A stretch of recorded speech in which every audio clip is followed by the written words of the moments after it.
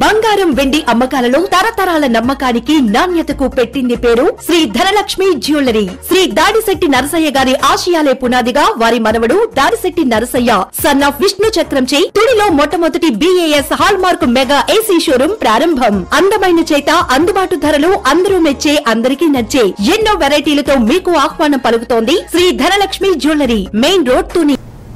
నమస్తే, welcome to my media news. నేను కళ్యాణి.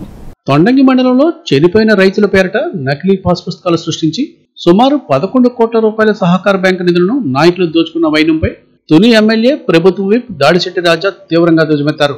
ఈ అక్రమాలకు పాల్పడిన వారు ఎంతటి వారైనా వారిపై చట్టపరమైన చర్యలు ప్రభుత్వం తీసుకుంటుందని ఆయన స్పష్టం చేశారు. రైతులకి నిన్నగాక మొన్న నోటీసులు వస్తే, బ్యాంక్ నుంచి నోటీసులు వస్తే, ఏంటి మేమేమి ఎక్కడ అప్పు చేయలేదు, ఏంటి మా ఫాదరు 2014లో చనిపోతే 2016-17లో అప్పు చేసినట్టు ఉందని చెప్పి కొంతమంది వాళ్ళు గోడు వెళ్ళబోసుకుంటే మొత్తం చెక్ చేస్తుంటే దీని వెనకాల యనమల రామకృష్ణుడు, యనమల కృష్ణుడు, పోలినేటి శాస్త్రి దగ్గరికి కథంతా తిరిగి వస్తుంది.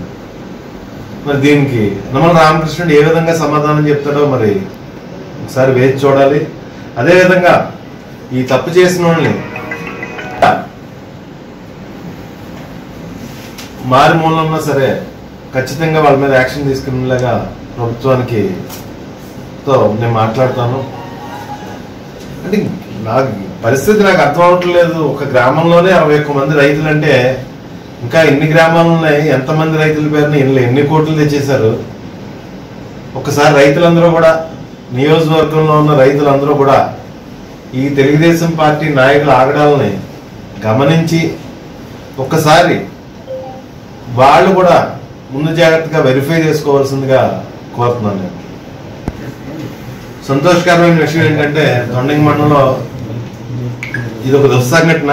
సంతోషకరమైన విషయం ఏంటంటే రైతులు మేలుకోరే ముఖ్యమంత్రి శ్రీ జగన్మోహన్ రెడ్డి గారు 2180 ఎకరాల భూమిని, సజ్జ కోసం సేకరించిన భూమిని రైతులకి తిరిగి ఇచ్చేయడం జరిగింది.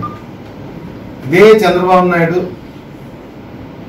అప్పటి ఎన్నికల్లో 2014 ఎన్నికల్లో ఆయన పుట్టినరోజు నాడు రైతులందరినీ పోగు చేసి అరక దున్ని, సజ్జ ల్యాండ్లో అరక దున్ని మీ భూములు మీకు తిరిగిస్తానని చెప్పేసి మాటిచ్చి ఎలక్షన్ అయిపోయిన తర్వాత, ముఖ్యమంత్రి అయిన తర్వాత రైతులు అడిగితే వాళ్ళని మీద కేసులు పెట్టిన పరిస్థితి చూసాం. కానీ జగన్మోహన్ రెడ్డి గారు అయితే మటుకి ఎవ్వరూ అడగకుండా బాధిత రైతులకు 2180 ఎకరాలు ఇవ్వడమే కాకుండా కొంతమంది రైతులకి ఆర్డీఓ కోర్టులోని ఇక్కడ అక్కడ ఉన్న రైతులకి ఎకరానికి 5 లక్షలు చొప్పున వాళ్ళకు కూడా సుమారు 600 మంది రైతులకి పెంచడం జరిగింది. ఎకరానికి 5 లక్షలు కూడా పెంచి ఇవ్వడం కూడా జరుగుతుందని చెప్పి తెలియజేసుకుంటున్నాను.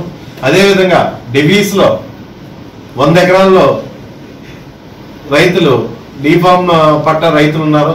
ఆ 100 ఎకరాల రైతులకి కూడా ఎకరానికి 10 లక్షల రూపాయలు చొప్పున కాంపన్సేషన్ ఇవ్వడం జరుగుతుందని చెప్పి తెలియజేసుకోవడానికి, రైతులు మనస్సు ఎరిగిన ముఖ్యమంత్రి, రైతు పక్షపాత ముఖ్యమంత్రి అని చెప్పేసి మా ముఖ్యమంత్రి అని చెప్పుకోవడానికి ఎంతో గర్వంగా ఫీల్ అవుతుందని తెలియజేసుకుంటాం. కరోనా సెకండ్ వేవ్ లో విశ్వరూపం దాల్చుతుందని ప్రభుత్వ విప్ దాడిశెట్టి రాజా ఆందోళన వెలిపించారు. ఇతర రాష్ట్రాలతో పాటు మన రాష్ట్రంలో కూడా కేసుల సంఖ్య పెరుగుతుందన్నారు. కాకినాడ ప్రభుత్వ ఆసుపత్రిలో 36 కేసులు రావడం పట్ల ఆయన ఆందోళన వెలిపించారు. ప్రస్తుత పరిస్థితుల్లో ప్రజలంతా అప్రమత్తంగా ఉండాలని, భౌతిక దూరాన్ని పాటించడంతో పాటు మాస్క్ తప్పనిసరిగా ధరించాలని ఆయన సూచించారు. గతంలో కంటే ఇప్పుడు ప్రజలు మరింత జాగ్రత్తగా ఉండాలన్నారు. తుని నియోజకవర్గ ప్రజలందరికీ కూడా ఒక విజ్ఞప్తి. కోవిడ్-19 సెకండ్ స్ట్రీమ్ చాలా సివియర్గా ఉంది.